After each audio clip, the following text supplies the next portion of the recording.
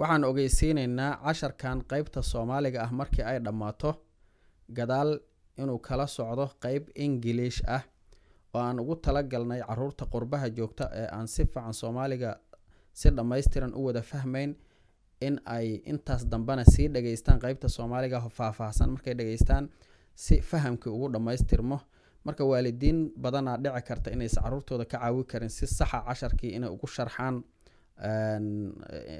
fahamkiisi qaybtaas dambe u shita markaas si dhameystiran u fahmeysaan. Assalaamu calaykum waraxmatullaahi wabarakaatuh.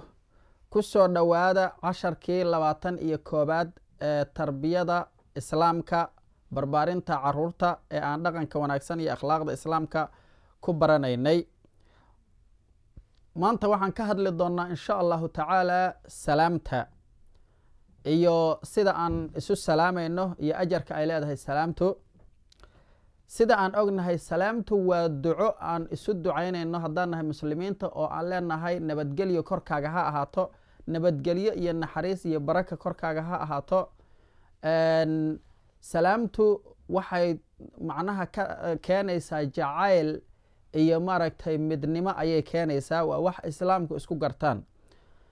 salaamtu waxay tusinaysaa sinaashaha dadka muslimiinta ah ay siman yihiin ayagoo midab iyo koox iyo qayb aan loo kala qaadin, walaalo siman oo muslimiina inaan nahay ayay tusinaysaa.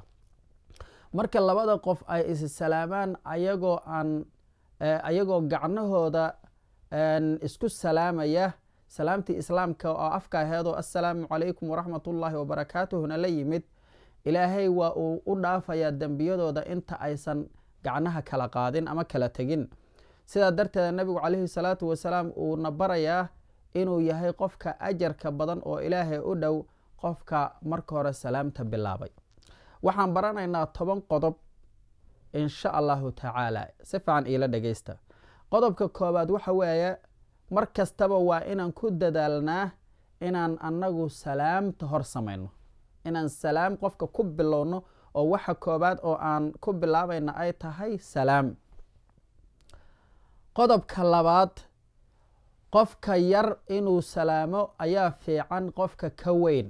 qofka yare inuu salaamo qofka ka weyn ayaa fiican.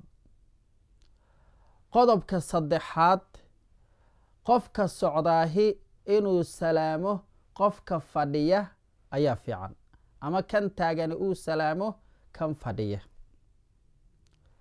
qodobka afraad, dadka yari oo kooxda maalanba wada socotoo yari inay salaamaan dadka badan. hadday dad yar iyo dad badan isla kulmaan, kuwa yari markaas oo tirada yari inay salaamaan dadka badan oo ka badan ayaa fiican. qodobka shanaad, waxaa sunno ah in oo gacanta la iska salaamo dadkii muslimiinta ahaa, maalanba raggii oo ay gacnaha iska salaamaan, gabdhihiina gacnaha ay iska salaamaan sidii soo aroortay, ama haddays ahayn dad maxramah oo qaraabo ah. qodobka lixaad, waxaa sunno ah in aan salaano qof kasta, qofkii aan naqaan iyo qofkii aanan aqoon, oo nabigeenu sida uu yiri calayhi salaatu wasalaam inaad salaantid calaa man carafta waman lam tacrif, qofki aad taqaan iyo qofkii aad aqoonba labadaba inaad salaantid. waa qodobka lixaad. qodobka toddobaad, waa in aan markaan qof salaamayno kor salaamta u niraahna ilaa qadar uu qofka aan salaamaynaah maqli karo, intii uu naga maqli karo inaan salaano weeye, si uu qofkaasi u maqlo salaamta ee aana hoos aana u dhihin.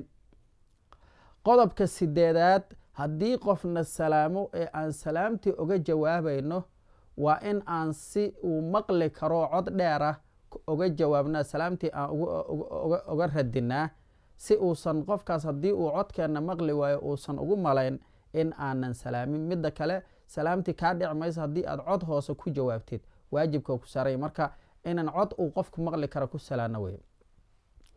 qodobka sagaalaad, waa sunno in aan isi salaano mar kasta oo aan kulanno iyo mar kasta oo aan kala tegayna labadaba. qodobka 10aad, ilaahay subxaanahu wa tacaala ajar fara badan ayuuna siinayaa markii aan isi salaano, oo maxaa yeelay qofba qofka kale ee walaalkiisa ayuu u ducaynayaa. intaas ayaa casharkii dhammaadkiisiiya. waa ku mahadsantihiin dhegaysigiina iyo daawashadiina. jazaakum allahu khayra. ilaahay ajar badan ha idin siiyo. waxaan rajaynaynaa in aan casharka dambe ku kulanno. sidaas iyo nabadgelyo. assalaamu calaykum waraxmat ullaahi wabarakaatuh. assalaamu calaykum waraxmat ullaahi wabarakaatuh.